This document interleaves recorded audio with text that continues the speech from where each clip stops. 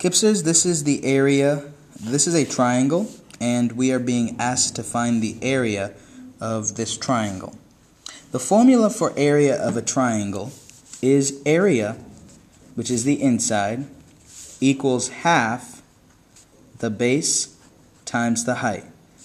And whenever we multiply anything by a half, we know that we can divide by 2. So another way of writing this could be area equals base times height divided by 2.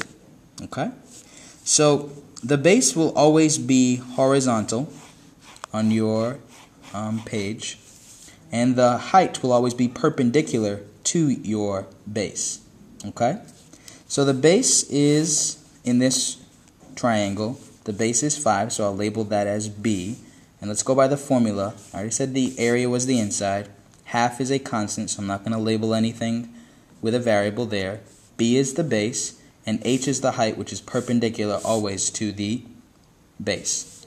And that is a height of 8, so H is 8.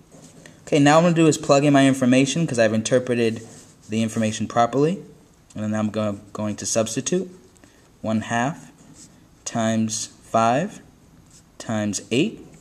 Let's do the multiplication of the whole numbers first. 1/2 times 40. And I can do this because I'm focused on multiplications right now. And it doesn't matter the order that I do multiplications as long as I do all multiplications before I go on to additions. And I see that I'm multiplying fractions, so I can cross cancel. 2 goes into 40 20 times, and 2 goes into 2 one time.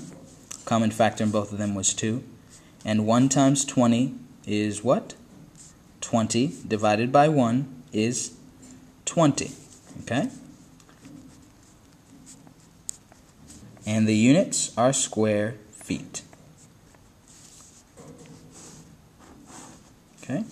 If you wanted to use this formula right here, the area equals base is 5, height is 8, and divide that both by 2.